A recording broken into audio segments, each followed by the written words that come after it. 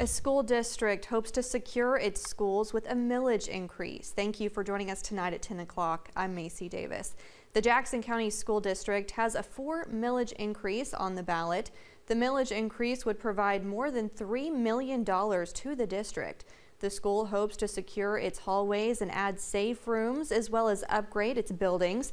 The district's last millage increase was in 2017.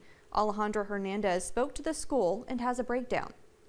Protecting these kids, educating these kids, we try to do our part, and we want to make sure that it's done right. Protection is at the center of a millage increase the Jackson County School District is asking for on the ballot this year. Kylie Roberts, principal of Swifton Middle School, said that 76% of those funds would be allocated for safety. The school hopes to add ballistic film for its windows, as well as changing all its wooden doors to steel ones. We have very few steel doors for safety purposes.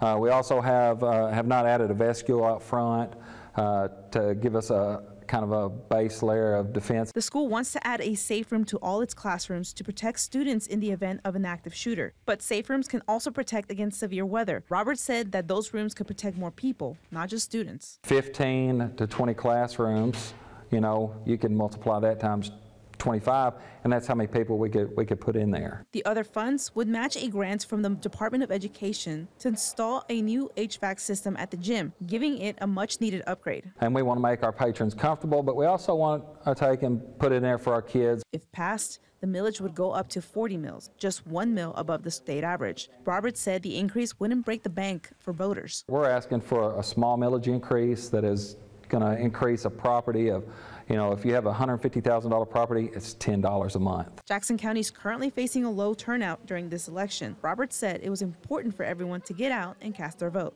It's the best thing that we've got going in our community, bar none. I mean, the school is the life of the community. In Swifton, Alejandra Hernandez, KATE News.